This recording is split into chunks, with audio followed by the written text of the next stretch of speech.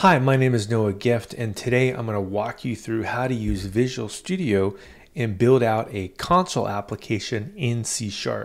What's nice about this is it's about 20 lines of code, and it's very straightforward to build out console applications using Visual Studio that work on Windows, OS 10, or Linux because of the fact that C# is cross-platform. All right, let's go ahead and get started. Let's go ahead and get started with building a console application that will repeat a phrase in a number of times. To start with, I'm going to go to the File menu and I'm going to say New Project. And it'll open up a recent project template. In my case, I'm going to select this one, which is Console App, a project for creating a command line application that runs on .NET Core on Windows, Linux, and OS 10. I'm going to go ahead and create that. And now I'm going to name it something and call this phrase generator. And in fact, I'm going to put this at the root of my projects directory here. And then I'm going to go ahead and say next. And I'm going to use .NET 6.0. Great. Okay, so now I'm in this phrase generator. And just to start things off here, the first thing that we want to do to run this hello world is go ahead and select this icon, start without debugging.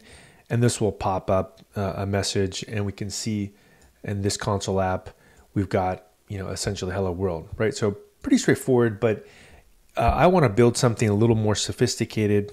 I want to build something that can ask a user for a phrase and then how many times they'd like to repeat that phrase. So in order to do that, the first thing I'm going to do here is just clean out the code that they gave me and add a variable declaration. So I'll say this, I'll say declare variable. And then underneath here, we want to have our integer. So I'll say int count, and this will be 0. And notice how I'll need to put a semicolon here so that it's able to know that that's a line.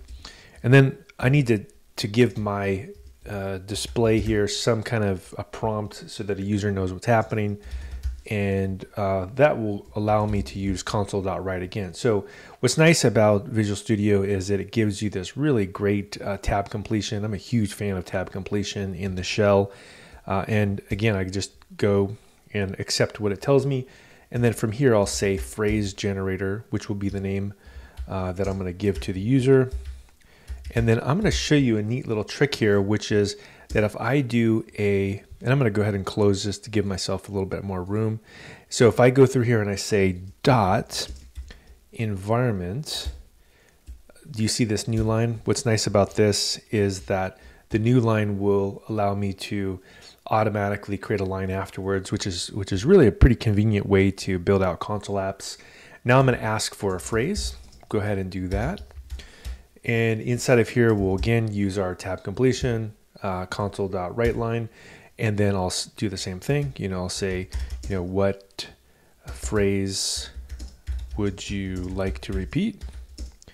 And again, I'm going to use that same environment.new line here. So go ahead and do that. Environment.new line. Great.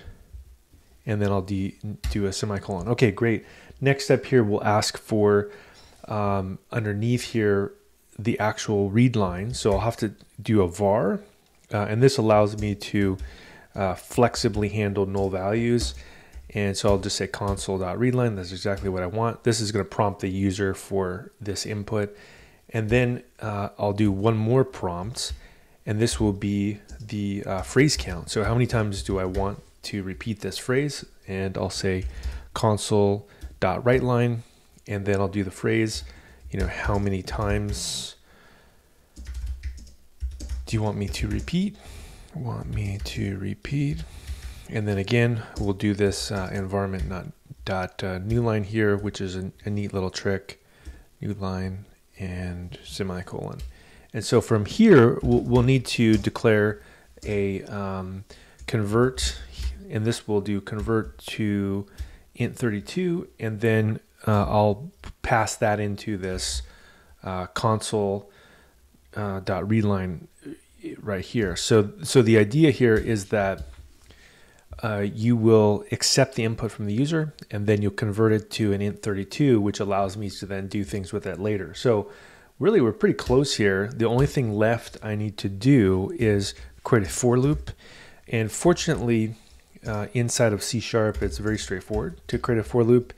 And I'm going to say, at first here, before I do the for loop, I'll say console.writeLine, and I'll add some fancy new .NET6 functionality here. So what I'm going to do is I'm going to say repeating, and notice that $sign allows me to do a fancier form of string formatting, and I'm going to add a nice output here using caps that lets me say repeating the phrase, and then I'll add in the string substitution. So this variable that I declared earlier now gets substituted in line. This is very similar to the way Python actually does string substitution with f strings.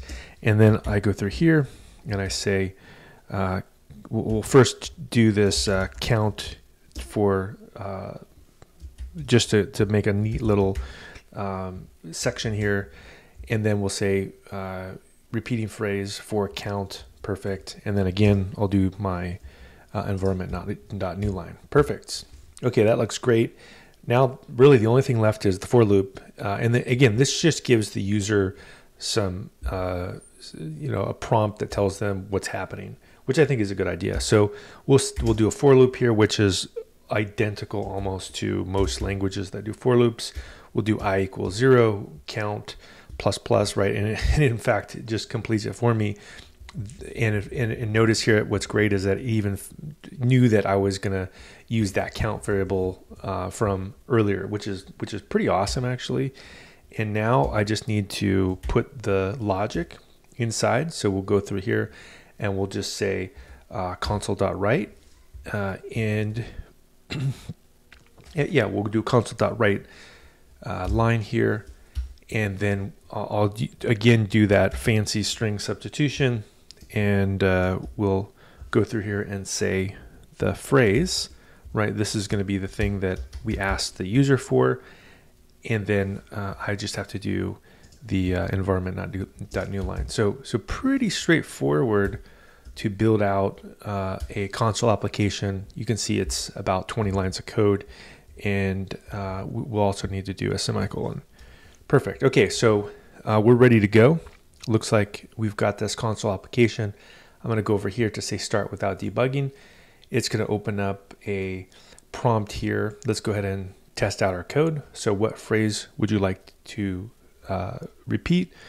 Go to Mars. There we go. And it says, how many times do you want me to repeat it? Let's see, 3. I think there's 3 people trying to go to Mars. There we go. We see go to Mars, go to Mars, go to Mars. Press any key to close this window. So very, very straightforward to build out console applications, and in fact use logic inside of C# here. So even if you're coming from other languages, I would definitely recommend giving C# a try, especially if you're using Visual Studio. And one thing to note is that this is actually running inside of a Mac Pro 16-inch machine, and it works quite well.